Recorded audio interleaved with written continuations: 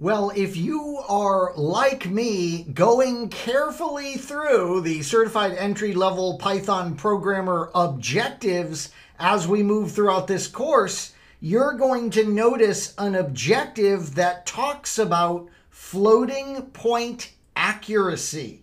Yeah, so let's go ahead and cover this subject of floating point accuracy, or a lack thereof, in Python.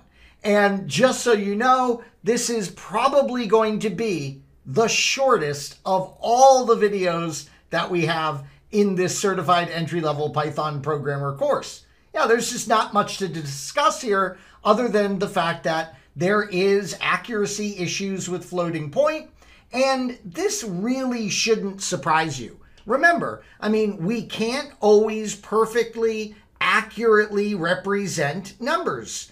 If you look at 1/3, our fraction 1/3, we know it's 0.333333, and that goes on forever, just as a way to demonstrate how we can never have complete accuracy here, or at times we don't have complete accuracy. And that is going to happen with floating points in Python. Let me go ahead and prove that to you. So here we can see an example where I'm asking Python to print the result of 0.1 plus 0.2. You might look at this and go, well, this is going to be easy. The answer is going to be 0.3. Yeah, it couldn't be easier, right? Well, no. You see, Python is going to have trouble accurately representing values like 0.1 and 0.2 in binary. So what is the answer going to be?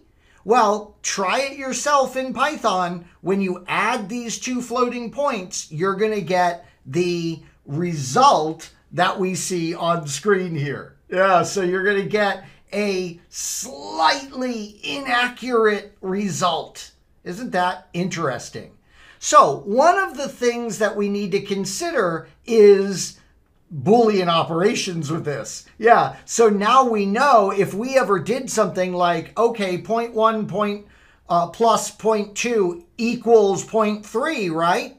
Yeah, now we will no longer be as stunned when Python responds with false. Yeah, we would have to build in some flexibility here in the comparison, sure, because according to Python, these two things would not 100% be equal. So just be aware of these floating point inaccuracies that can occur. It's not the biggest of deals. We just wanted to make you aware of this because, as we said, this is important to know, and it is one of the objectives in our official exam objectives. Well, all right, let's wrap up this particular section of content in the next video because we need to teach you about something we've actually seen in earlier videos, but it's time to really expand upon it. And it's a principle in Python called typecasting. Yeah, we'll take a look at it in the next video.